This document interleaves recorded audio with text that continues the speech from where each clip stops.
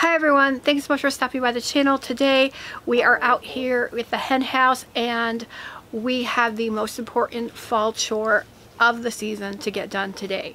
We are going to do a deep clean of the hen house. It is so important for the health of the chickens that they go into the next season with a good clean house. Now generally I do a sweep down and a good clean out and fresh bedding once a week, but in the fall I like to go in and just scrub all the surfaces and get in there and make sure that they go into the winter with a clean house. They're going to be spending more time in the house over the winter. In the summertime they're not in there at all. They're out first thing in the morning. They don't go in until bedtime, and which is dark for them, and they're out the next morning. So they're not in there very much, all from spring all the way until it gets cold. And with winter coming, they will spend more time in there. And you know, chickens like to dust bathe, and they will come out here and they will get super dusty, and then they will go in there and they will brush their feathers and dust goes everywhere. And also while they're in there, they're scratching and they're creating more dust, so it's really dusty. This is a chore that this year I've put off for a couple of weeks. It should have been done a couple of weeks ago, but we've just had rainy, wet, cold weather. We really didn't have a fall here in Michigan. We were in the 90s in October, which is rare, and then we just went to 40s with rain and wind for days. So it's just been a season of extreme weather here for us this year, something we weren't expecting. Normally this time of the year we have long, beautiful, sunny 60, 65 degree days, and for me that is the perfect outdoor working weather, and we didn't get it this year. So again, this has been put off, so it's usually not this bad, but I was saving it because I was waiting for a nice day and I knew I was going to do the deep cleaning. So we're going to get in there and get to work. Okay, here's the tools I'm going to be using today. So we're going to start with a scrub brush. We're going to have some rubber gloves. We're going to be using some Murphy's oil soap, and we're going to be using some Mrs. Meyer's Clean Day dish soap. I'll also be using some vinegar and water. That's just plain white vinegar. I will be using my 5-herb spray. I make that out of essential oils.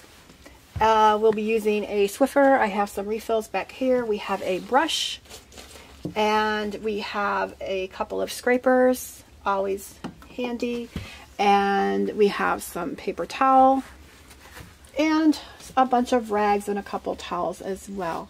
For the bigger tools, I will show you those too.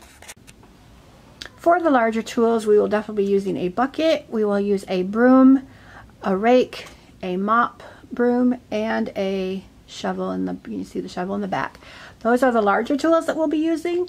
So let's go ahead and do a tour. Now this outside area you can see here is a wall, and this wall is framed out, but it just has chicken wire all through here. And then we have the storm door here. And then over here we have another wall. And then we have a stand over here. I have this dresser here and I keep their supplies in it. So this area is a little under 3 feet, and that is where I keep my things. Okay, so now we're on the inside, and I'm going to show you some of the areas that I wanted to talk about and concentrate on while I'm cleaning. Now this window here, it opens this way, and it doesn't open very far, so there's a rail across the top, and they like to sit up there, and so it gets really dusty up there. I don't know if you can see if I bring you closer. Yeah, see how dirty that window is. And with the days being shorter and it getting dark earlier, we definitely want to make sure they have enough sunlight in here. So we're going to make sure that that window's clean. And then somebody, I just moved their roof bars, like I said, and somebody sits here and poos there. So we need to get that cleaned up really good and disinfected. And then here is what I was talking about with their nesting boxes, especially on the bottom shelves. They come in with dirty feet and they hop up there on their boxes, and you can see just how dirty that is from their feet.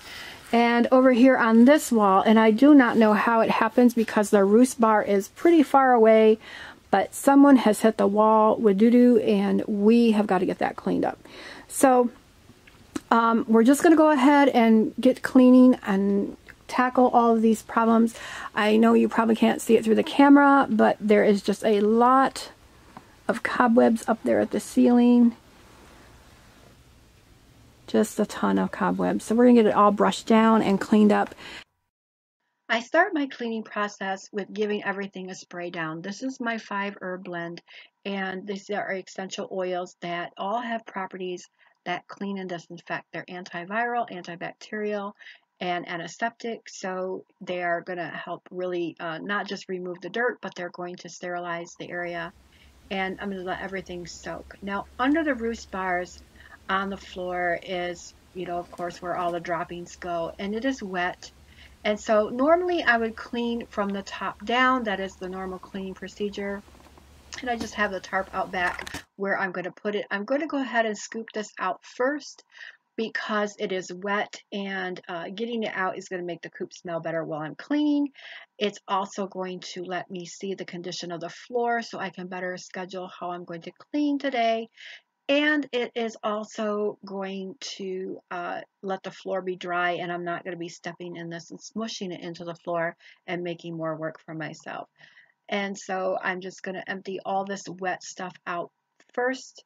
Next, I take this plastic shrub rake. I love this rake because all of this material is dry. They usually just have droppings in 1 or 2 areas. So this goes out very quickly, and it's so much easier because it's powerful enough to just scoop it out.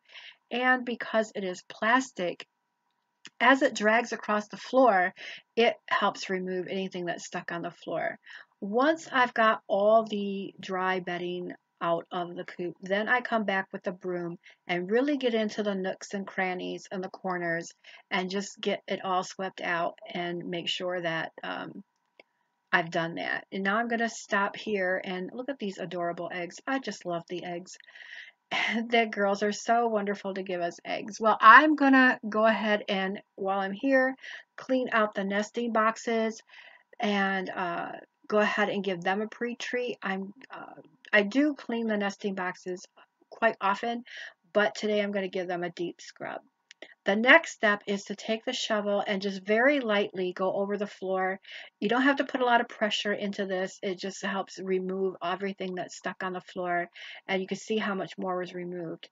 Now I'm going to start from the top and work my way down. And I really like using this duster because it helps trap all the dust and cobwebs and bugs and everything that's left behind. And I am actually allergic to dust, and yes, normally I would wear a mask while doing this. You should, in fact, wear a mask while cleaning the chicken coop because there are lots of lung infections that you can get from not doing this.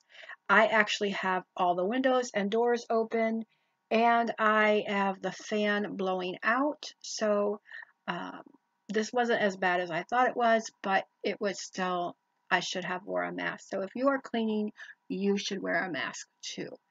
After I've got all the dust knocked down and out, and I'm ready to tackle that upper window and get it clean, next I've added my Murphy's Oil Soap, which is a great cleaning agent for the chicken coop. It takes care of parasites and it takes care of bacteria as well.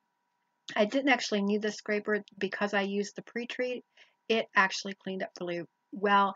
I am using the Murphy's Oil Soap on all the wooden surfaces. So I did get in there and get the coop, the nesting boxes all clean and deodorized, so they are good. After I was all done with those, I moved on to the roosting bars. I started this by working with the cleanest of the dirtiest first, so I wouldn't have to change the water quite so much. And the roost bars were not so bad after all, and they were easy peasy to clean. Next, I had to tackle that wall, and this wall is not sealed, and it is that pressed fiberboard, so it was difficult getting into between all those fibers. And had I known in the beginning that poo would end up here, it never has before, but I definitely would have sealed this wood before I put chickens in here. So it did come very clean very quickly. It did not remove the stain, but it did come clean. After that, I just moved over to the opposite side of the coop, and I did this roosting ladder that we made for them, and that was all nice and clean. After that, I went ahead and did the wall on this side of the coop. I did all of those surfaces in the coop.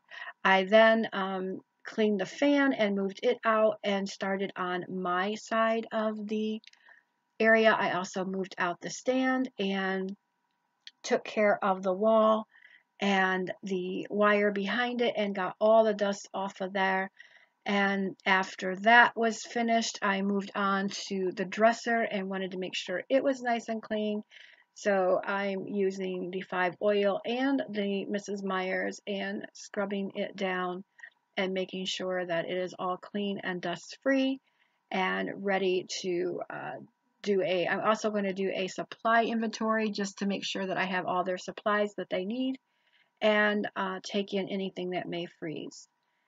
Now it's time to sweep, and you can see that there's water on the floor, and it's kind of a little of a bonus because while you're sweeping, you're kind of cleaning at the same time. After I've swept this time, I'm going to use the vinegar and water. This is just white vinegar, and I'm going to use my little scraper and make sure that I've been able to remove anything left on the floor that wouldn't be easily wiped away when I mop. Now you can see here I have this tear on the floor, and unfortunately I'm just going to have to patch it because it's too late in the season to replace it. And a new floor is part of the coop redo that I am planning in the spring. I had hoped to get that done this year, but we had to build a run because we had a fox and coyote attack. We had several, and the run took precedence over the inside the coop, of course. So now I'm just making sure that there is nothing under there so that when I lay this down, it folds completely flat, and I don't want any bumps or anything that's going to cause another tear when there's pressure put on it. And I'm cleaning it really well, and I'm trying to get it clean and dry now so that it will be dry when I'm ready to start the repair. So again, another sweep down, and now I'm going to start the mopping process. I'm going to use the Mrs. Meyer's for this, and I'm going to use these reusable, this is instead of a towel, it's a reusable Swiffer, and I have an old Swiffer that I keep out here just for cleaning the coop, and it does make it go so much easier. And so I'm just going to toss some water on the floor because it's really dirty at this point, and I just need to get it really clean.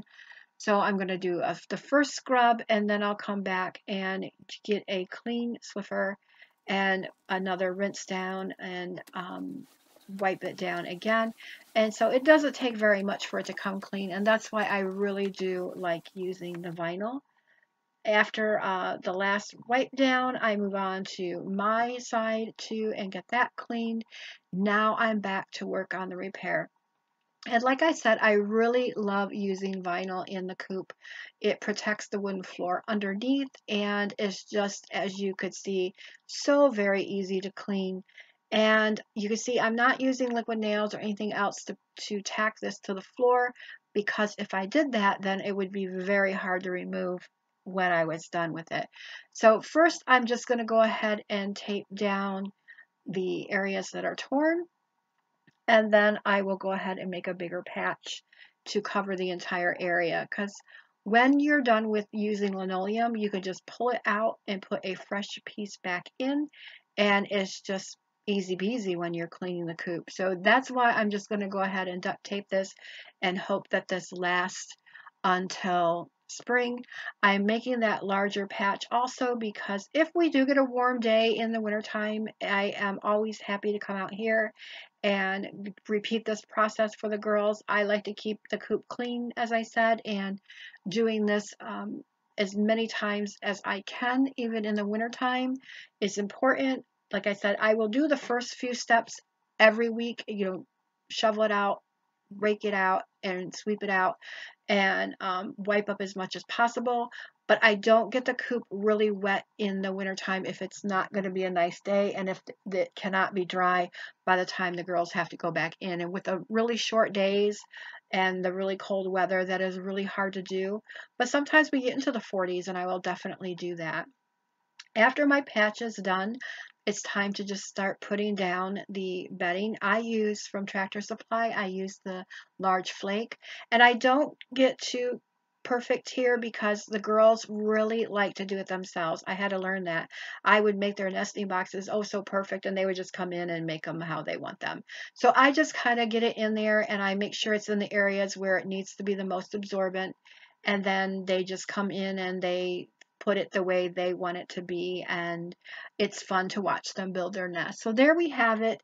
We have all of it all clean. Every item that was on our list, we tackled: the window, the dust, the cobwebs, the nesting boxes. We got the poo off the wall. The roost bars are clean.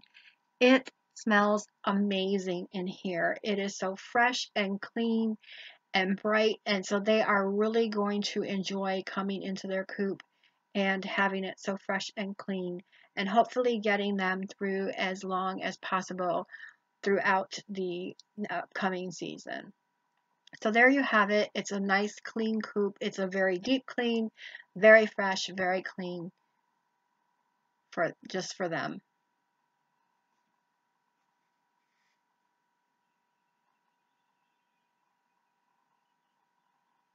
Well guys, that's it for this video. Thanks so much for coming along. I hope you liked the video. If you did, please give it a thumb up. If you're new, please go ahead and subscribe and ring that bell so that you can catch the rest of our videos and come along on this journey with us. I hope you learned something about raising chickens and I've answered your questions. If you have any other questions or comments or the ways that you clean your hen house, go ahead and leave them in the description box below. And I look forward to seeing you all in the next video. Bye.